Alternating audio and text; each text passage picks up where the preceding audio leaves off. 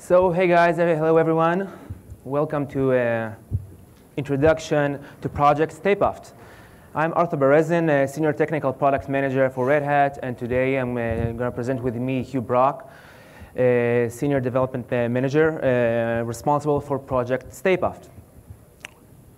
So unfortunately I don't have a presenter, so I'm going to give a little cue to Hugh. I'm going to do the slides. So what we're going to cover today. So first of all, we're going to discuss on Project Staypuft and what it is. Basically, deployment tool, an intuitive and easy deployment tool for OpenStack. He's going to present the features, basically what makes Staypuft what it is. And he's also going to present a little video demo of how the whole flow goes on deploying OpenStack from scratch to an actual production level deployment. And we're going to discuss some few future roadmap features that we're going to present sometime in the near future. So next slide, please. Hugh? Thank you. Yes, next one. So OpenStack deployment. So basically, can go several ones. Yeah, there's a yeah. So basically, back in the day, when personally I had to install OpenStack from packages, back in the Diablo and Essex days, you just install the packages themselves, and then you had to go to the configuration files, and basically make everything work together, right? We all know that OpenStack is basically about 10 major projects. They interoperate one with the other, with the backend components, with database, message queuing, so on and so forth. So basically, we try to make everything work together, and then they discover something is broken. Obviously, it never works, not from the first, not from the second, not from the third time. Then try to fix it, and then basically you give up, right? That's what happened back in the day, and you just left OpenStack and try to move on with your life. So then we introduced PackStack, which is basically a quick deployment tool for OpenStack. Right? Just a single command line tool lets you set up all the settings and the layout for OpenStack services. Then you run PackStack. Basically, you generate an answers file, and then you can configure that answer file that has all the configuration in one centralized place. And then you just run PackStack with this answers file, which basically runs Puppet and makes all the configurations and deployment for OpenStack. Now, this is really great, quick tool to deploy OpenStack from scratch. You understand fairly easily how to make all those configurations. But the problem with that is that PackStack is basically not robust enough. So if you had to go from one layout to another, if you had an old one layout, or basically a proof of concept deployment, and you wanted to expand that layout, that's basically the deployment, that would be very problematic and not achieved easily. So we introduced Project Foreman, which is basically a great configuration management and provisioning tool. Basically a very popular and accepted upstream project that does provisioning of bare metal hosts, generates kickstart files, and then provision hosts right from bare metal, and later on runs Puppet configurations on top of them using Foreman smart proxies. Next slide, please. So as I mentioned before, Foreman uses Puppet smart, a notion called smart proxies. Puppet is one of them, so it's able to run Puppet configurations and apply all those settings that are set up in Puppet modules. And we shipped integrated Puppet modules and host groups within Foreman to make the OpenStack deployment fairly easy. So you'll be able just to configure those host groups and assign the host group to hosts, and basically you would run Puppet configurations on those hosts to deploy OpenStack. So that's fairly nice, but still you have to know Puppet. You have to understand your way around Puppet. You have to make any considerable change to the default layouts, and you have to know OpenStack configurations and to know exactly which point you want to play with and change configurations to make a real production and working environment. So that's not easy. So hence we introduced project Staypuft. So our mission statement is basically to provide an intuitive tool to deploy OpenStack, actually production-grade OpenStack deployments. So what does it actually mean? So Project Staypuft is basically a plugin that works on top of Foreman and leverages Foreman's capabilities, right? Foreman is a very rich tool, and Staypuft basically leverages those capabilities from Foreman. And it's designed specifically to deploy OpenStack. So it includes very rich, basically very intuitive user interface, which gives you a nice wizard. It goes from step to step to step, basically taking all the needed information for you to describe your OpenStack deployment and basically run that configuration. It includes also the orchestration layer. Obviously, when you deploy OpenStack, it's very important to first deploy the database and then deploy the message queue, and only then configure Keystone and all other control plane services. So it also includes the orchestration layer. We also included in the auto discovery feature, a very nice feature that lets you automatically discover new hosts in the environment. So you'll be able fairly easily to deploy OpenStack on top of them. And we also have included, and this is a very important one, okay, maybe it's last but not least, a very important one, a built-in high availability layout. So we all know to deploy a highly available configuration for OpenStack is a very complex task. And you have to build the whole environment, the whole layout from scratch, including all the architecture of the environment, including HA proxy, including the pacemaker and load balancer, and so on. So we have this as a feature, part of a Staypuft project. You just say you want a highly available environment, and Staypuft just basically deploys that for you. So Hugh is basically going to explain more, go into more detail into those features. Okay. Everybody hear me okay? I'm going to have to walk back and forth a little bit in the process of this, but that's all right. So my name's Hugh Brock. I'm an engineering manager at Red Hat, and I'm more or less run everything that we do around engineering the installation deployment management of OpenStack itself. So yeah, as Arthur pointed out, we have standardized on Foreman for RHEL OSP4, our productized version of Havana. And Foreman is a very capable provisioning tool, but it has some shortcomings when deploying a system as complex as OpenStack. In particular, Foreman did not have any way to orchestrate complex deployments. So as Arthur mentioned, any way to stage the order that services come up in, make sure that block storage waits for controllers, make sure that computes wait for block storage, those kinds of things. And we also did not have in Foreman the ability to simplify the UI for collecting all of the deployment parameters you need. As you guys know, if you've been around OpenStack at all, there's a lot of information that has to be punched in order to get even a modestly complex deployment to work. So we needed to solve those problems. We needed to solve them very quickly, and that was the purpose of Staypuft. So what I'm going to do is go through the features that we added in some detail, and then show you the results of my adventures in Linux video editing.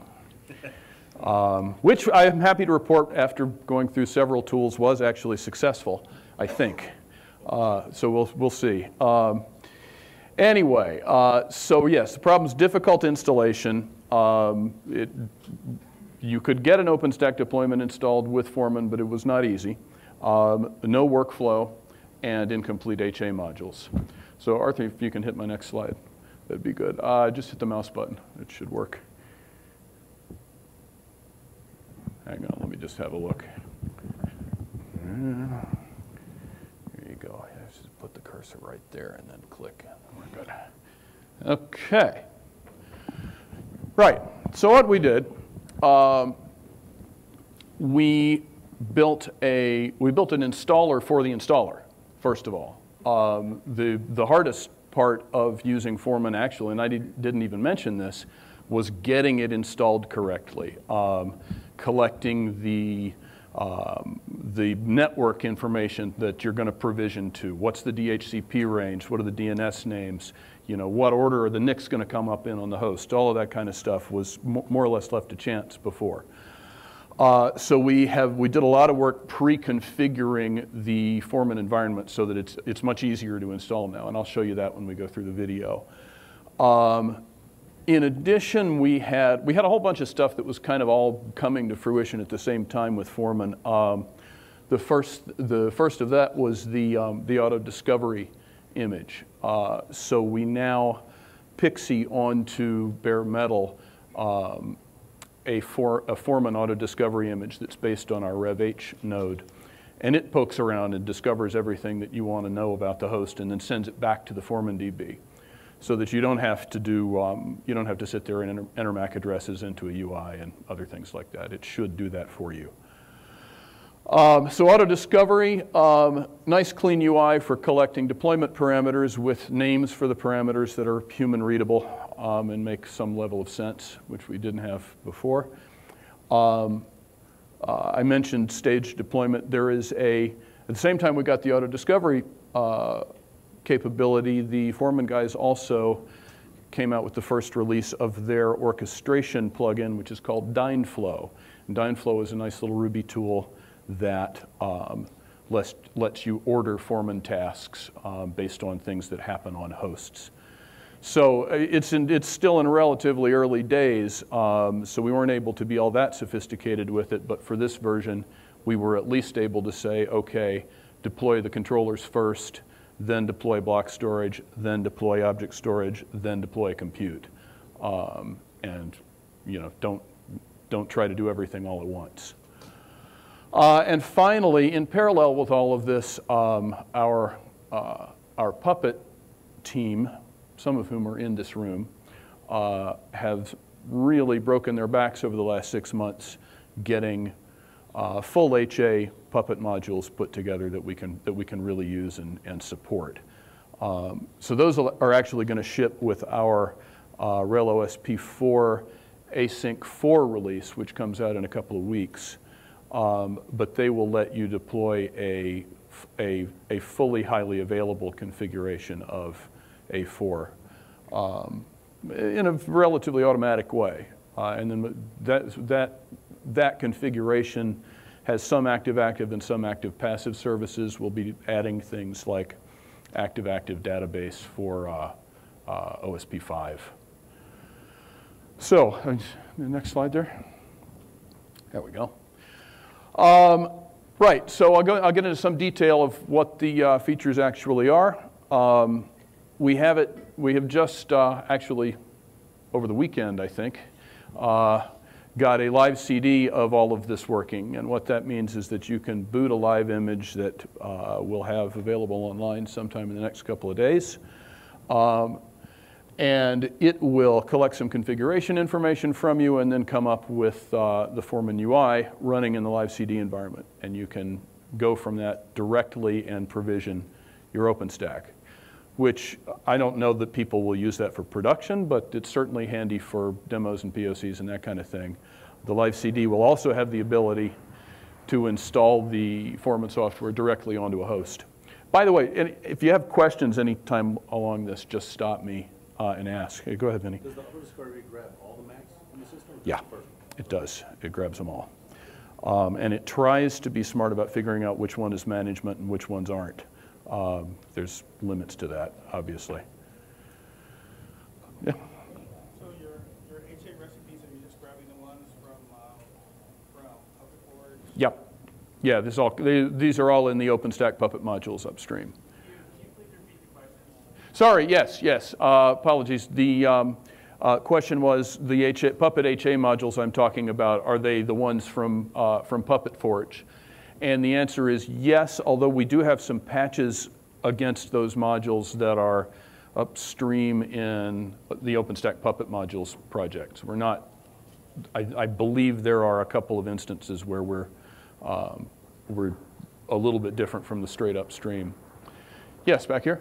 Is there any plan to integrate this with an Anaconda Kickstart-based infrastructure already in place? Yes, but not in this version. One of the limitations we have with this right now is that it only works with the discovered host that we then provision rel onto. But yeah, we recognize that that's not going to work for a lot of people. So we will be adding the ability to work with pre-provisioned hosts. Other questions before I go on? No, okay. Right, live CD. Yeah, I think I covered that. Was going to the next one. Okay, so auto discovery. Once we boot the live CD, we pixie a revh image onto it. It picks up all of the facts that it can and puts them back into the Foreman DB. So the end result of that, as you'll see in the video, is a list of hosts that you can pick and choose from. On deployment, we then build those hosts for you based on kickstarts that you choose. We obviously ship some. You have the option, as always in Foreman, of uploading your own. And as I mentioned in response to the question, we don't yet have support for pre-provisioned hosts. Foreman will work fine with pre-provisioned hosts. Staypuft will not yet, but we're working on that. Okay.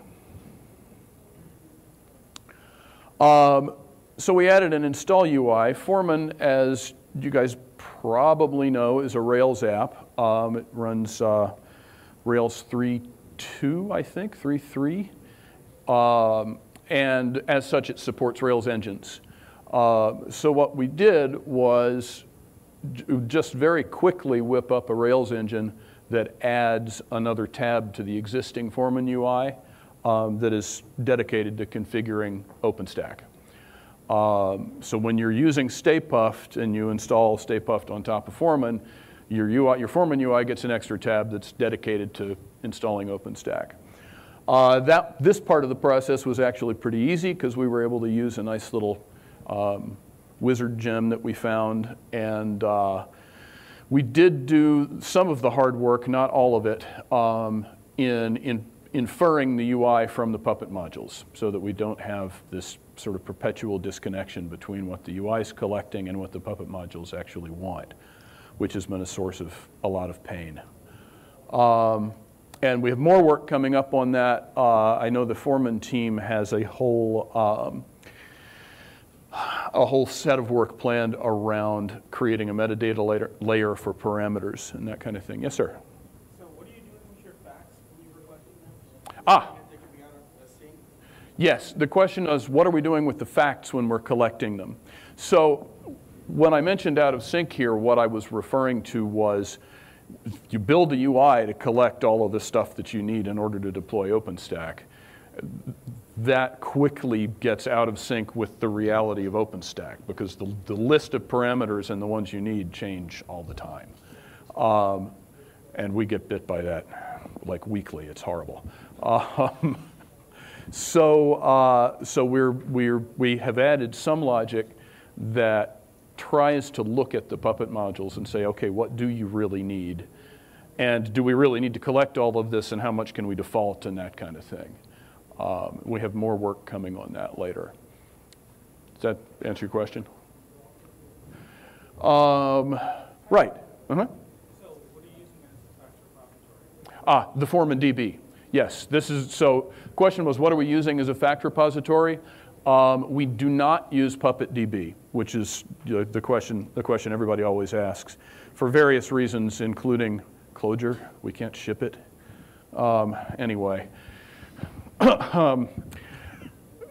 So we use the Foreman, but however, Foreman has a perfectly serviceable database for collecting facts, and that's what we use.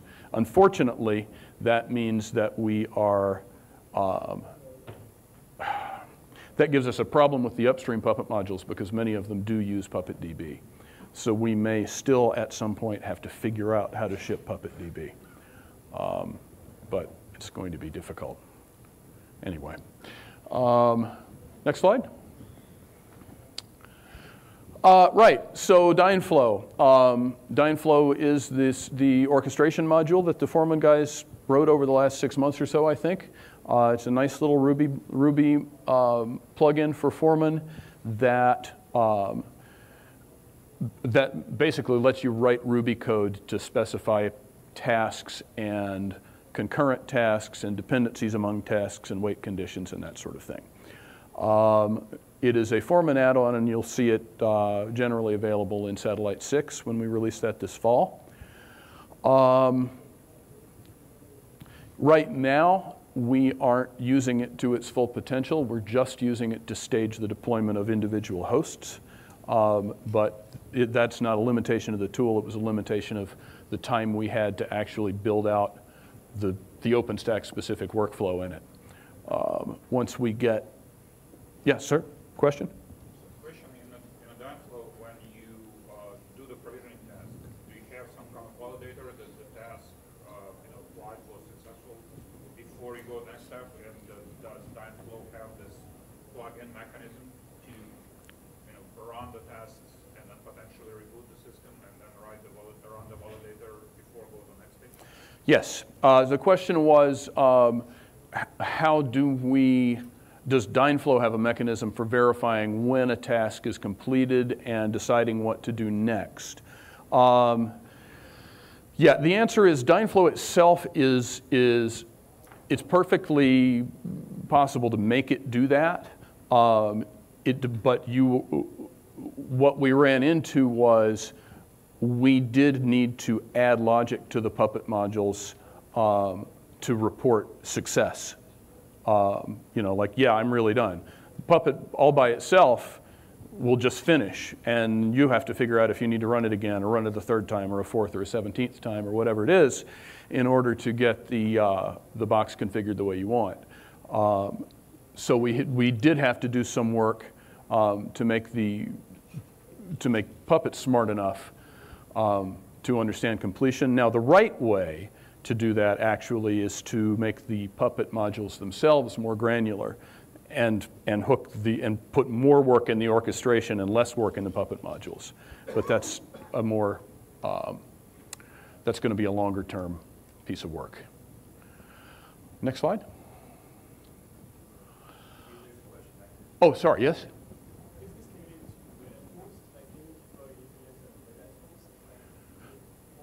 The question was, can we deploy things other than Red Hat OS? There's no reason you couldn't. We just haven't tested it. So Foreman and Staypuft, as we ship them right now, run only on EL6. Although Foreman upstream, I'm pretty sure is perfectly happy to run on Ubuntu as well. Staypuft also is entirely upstream, but we've been in a product chase with it, and I don't know that the upstream version is working all that well right now. However, the choice of operating system that you install on the host depends entirely on the initial Pixie image. On yeah, and we have been developing on CentOS as well, so it's not, it's not just RHEL. Does that answer your question? Yeah. Okay. So the HA work was a parallel effort for this release. We've defined 4 layouts for architectures, 2 non-HA and 2 HA, and since we're continuing to support Nova Network in addition to Neutron, those are the other 2 pieces of the matrix. Our Arthur has a slide that'll show a little bit of our HA architecture later, but it's the simplest thing we could put together that would be bulletproof. Yeah, go ahead. Storage in this, the question was what are we doing for storage? Storage in this configuration, for example, DB is on shared storage that you... what are we doing for storage? We're just doing LVM for block storage right now, right? I mean, we don't even have Gluster yet. Yeah, we're not deploying either Ceph or Gluster right now. That's going to have to, we're going to have to add that later. Yeah, but the Gluster options are there. They're just, you just can't use, you have to use like an LVM backend or something. I can't remember. Ask one of these guys later. They can tell you. Right, anyway, 3 controller nodes, all running identical stacks. Database is active passive. Cupid in this iteration is active passive, although we have support for Rabbit coming for OSP 5, right? And that will be active, I think. That's basically the architecture. You'll see the diagram later. For 5, again, we'll be getting more variation in the different architectures that you can have. Like, you might, do you want to break out neutron network, or do you want to break out storage controllers, other things like that? We don't have that right now. Okay, next slide. Oh, yes, sorry, question? Did you guys try it out on the KVM hypervisor to simulate the nodes and all that? Did you happen to try it out on KVM hypervisor? Yes, we've run through the full install on bare metal using KVM, and also in the easiest way to test it is actually in a Rev setup where you've got 5 or 6 VMs and you can just test the deployment. But we've tested that and bare metal as well. Another question? Have you made the HA and having configuration of the topic available? Yes, it is. It is on the RDO wiki, isn't it? Oh, sorry. The question was, is the HA configuration documented anywhere? And the answer is yes. I believe it is on the RDO wiki, and it'll certainly be in the release notes when we drop A4. Sir?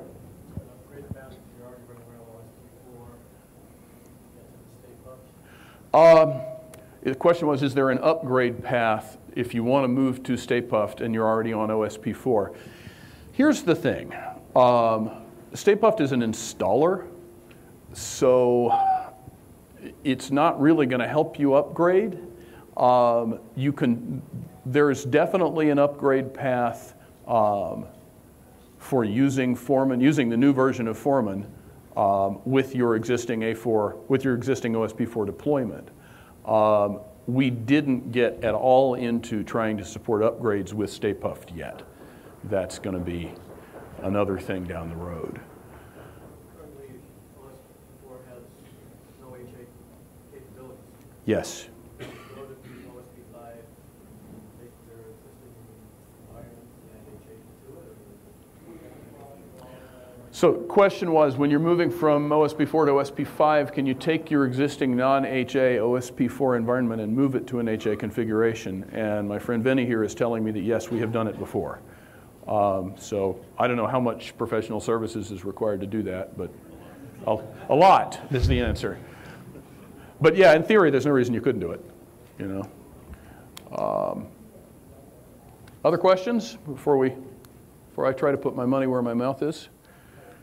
Yes, sir. After the initial install, is there still a role for Staypuft? No. And in its current, the question was after the initial install, is there still a role for Staypuft? And in its current form, no. Once you've designed your deployment and you're happy with it and you spit it out there, you basically would never go back there again. Now, on the other hand, Foreman is still there. still hangs around, and that's going to be the path for modifying existing configuration. Yeah, so basically that's a deployment tool, but you still can use Foreman, to expand your environment, to add new compute hosts and so on. I was going to ask the same thing about it. So you can't use it to add compute hosts? No. So yeah, that's part of Foreman's functionality. Yeah. Now I would like to add the ability to go back and modify an existing deployment, add capacity, that kind of thing, but we don't have it in there right now. I have a question back here.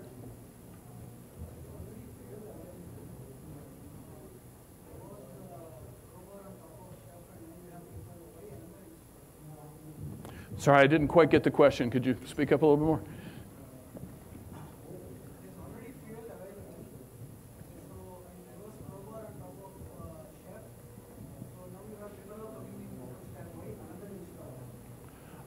Yes. So basically, Foreman is a. Let me repeat the question first. So the question was, we already have Fuel for Puppet, and Crowbar is already out there for Chef. Why did we do another installer? That sounds like a product management question to me, so I'm going to let the product manager answer. So basically, Foreman is a deployment tool, but it's not only a deployment tool, it's also the management component for the OpenStack environment. So basically, when you manage the life cycle of your OpenStack environment, you can use Foreman to manage that. So Staypuft, basically, it's not only the deployment tool, it's the component that allows Foreman to install OpenStack, but you still manage your environment and your life cycle of those hosts through Foreman. So it's not just a deployment tool, it does a lot more. You get? Can you? Yeah. So yeah, so Triple O is basically the upstream effort for doing the OpenStack deployment, right? But that's. Yeah, and to be clear, I manage our Triple O efforts as well, which puts me in kind of an interesting position. Hang on, I'll speak to that a little bit. Yeah. Right. So there's a couple of other points on that question that I think are interesting. One of the things we're really interested in at Red Hat is we want to tie content management and content versioning and the other stuff that we do with our satellite product into OpenStack provisioning. As some of you guys probably know, Foreman is the provisioning tool for satellite, and it is going to get rolled into satellite in the next version. And we wanted a way to be able to provision OpenStack with satellite.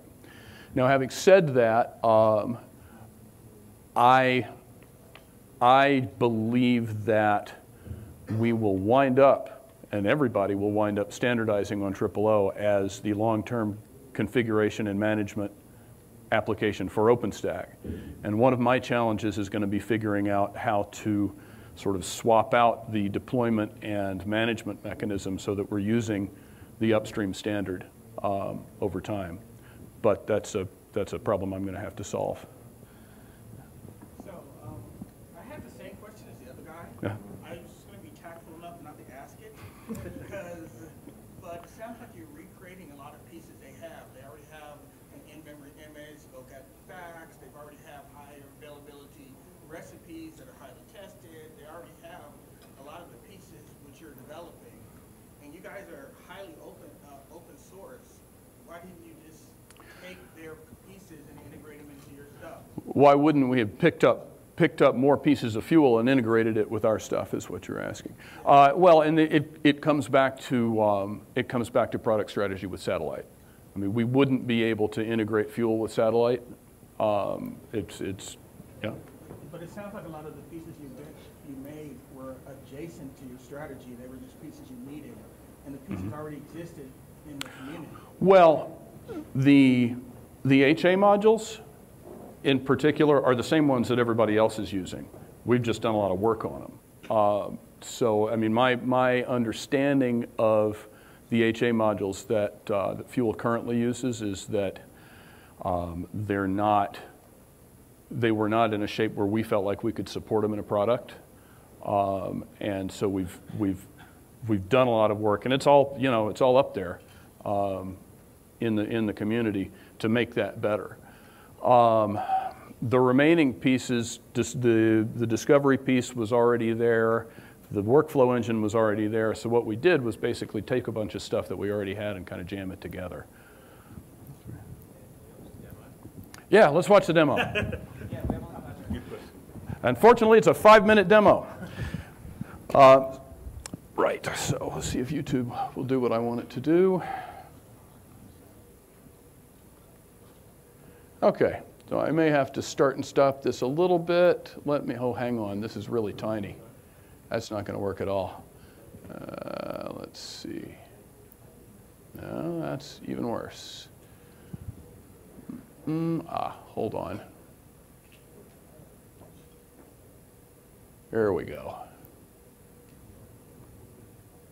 Hold on.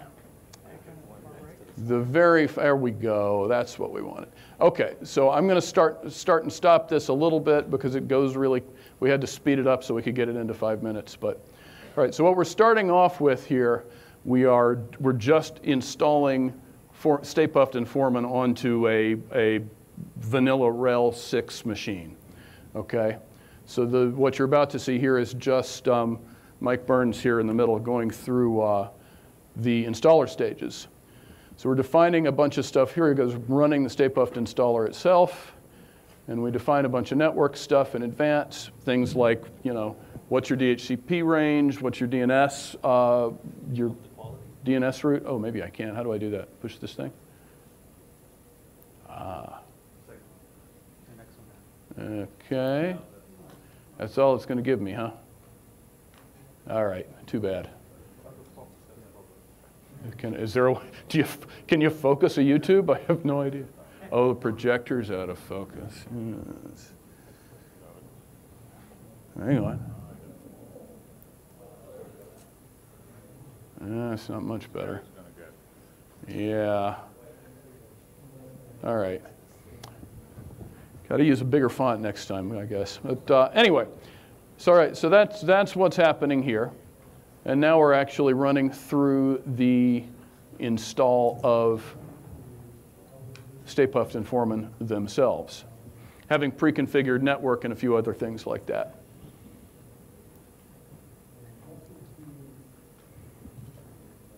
We did pre-install some stuff to speed this up.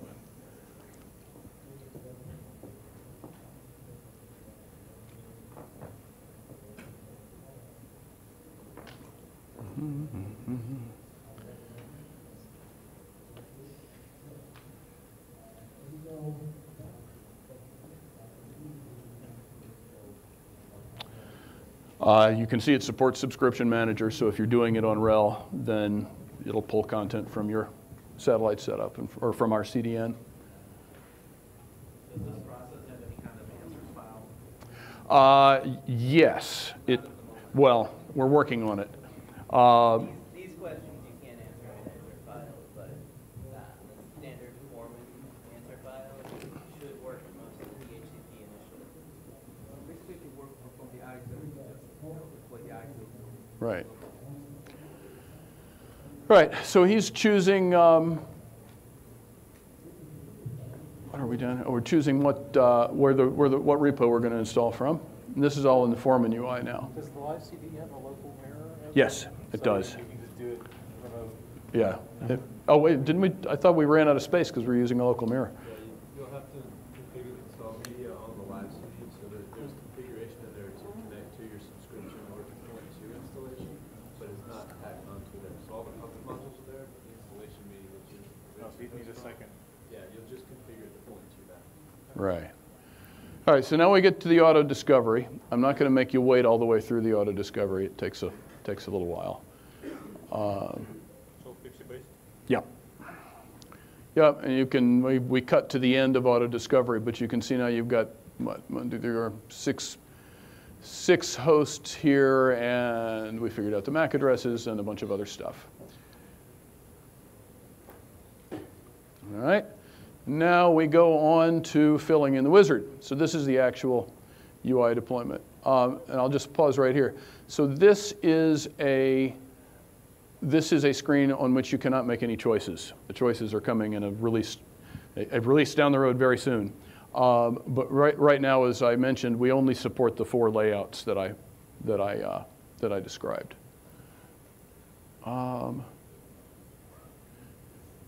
So you do that, then you go to the next screen, and this is where you configure all the different services. The services change according to the layout that you choose. So here we have a bunch of HA services that we're configuring. Can you pre-populate this with a scenes file like you could with Yes. Yep. So, I mean, for the non-HA stuff, you can almost take the defaults, right, Mike? When you get an HA, then like filling in on the VIPs and stuff like that takes more work. That's a thing we need to automate, but we haven't done it yet.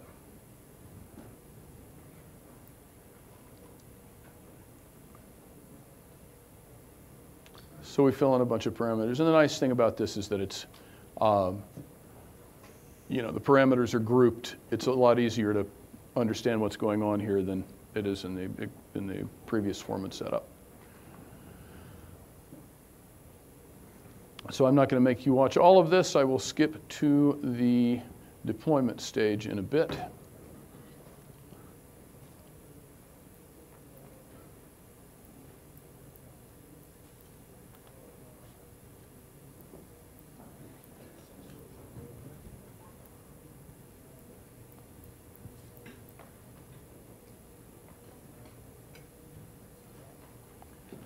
Oscillometer, I think we're almost done with this part. Okay, so that's what it looks like when you're done filling in the wizard. And now we go choose which hosts we're going to use for which roles. There we go.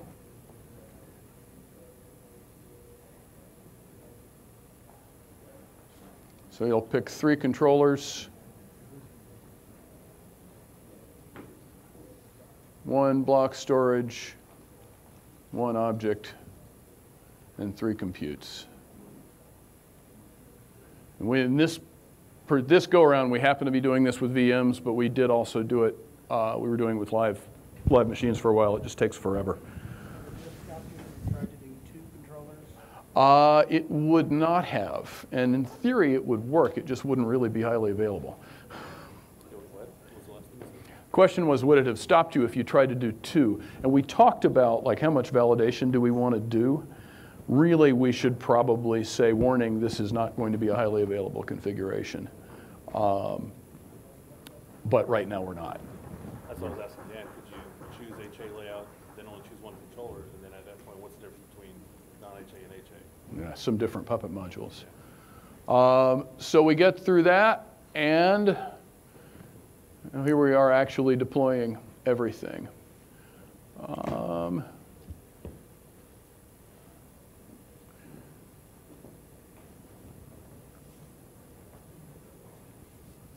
Anyway, you can see it going by. This is pretty much it. I was unable to get the section of the video that shows the Horizon UI to encode without crashing my laptop. So I apologize for that, but I got the rest of it.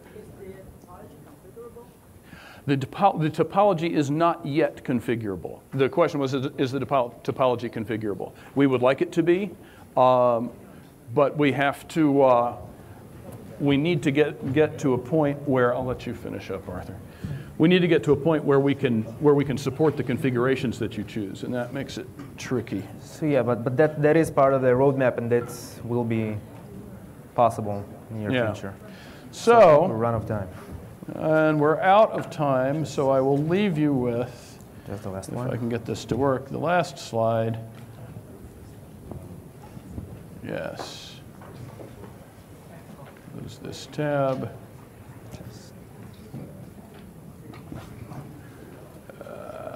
Right. Just go to next. Yeah. There we go. Named, by the way, in honor of the late Harold Ramis. Thank you all very much. Any questions? I'll be hanging around.